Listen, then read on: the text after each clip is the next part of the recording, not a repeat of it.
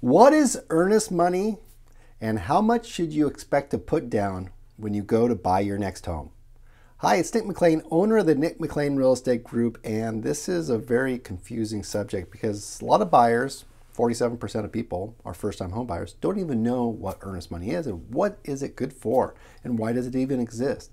And if you bought a home in the past, it's changed quite a bit in terms of how much you would expect to put down. And so I'm going to tell you these two answers on this video.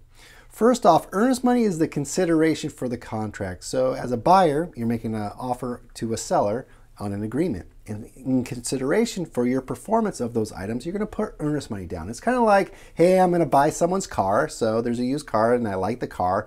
But the buyer, the seller, has like 4 other people that want that car really bad. So, but you got to go and get the money out of the bank. So you're going to give them $500 to hold it, right? So you're going to give them $500 to hold it, subject to you going to the bank and getting all the money and then fulfilling the agreement. That's what it is with the house. So you want to buy the house, but first you got to get the money from the bank, the lending, and until that happens, you're going to keep a certain amount of money in the bank, right? And if you don't get that money out of the bank and you can't perform, the seller gets to keep the money. It's consideration. Does that make sense?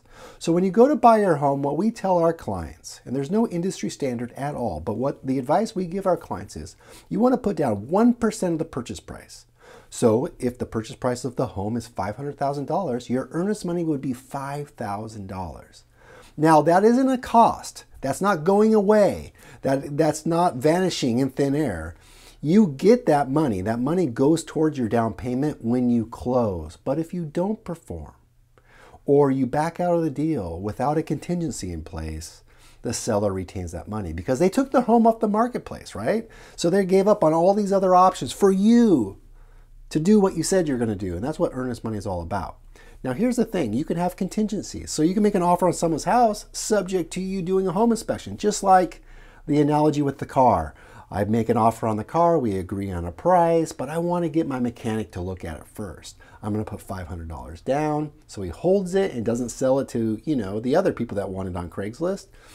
I'm going to have my mechanic look at it. If I don't like what the mechanic says, I get my $500 back. Same thing with the house. You make an offer, $5,000, you get a home inspection, and if you don't like the home inspection, you get your money back. So that's what earnest money is all about. It's not scary, and we recommend 1%, but it can be as low as $500. It can be as low as $1.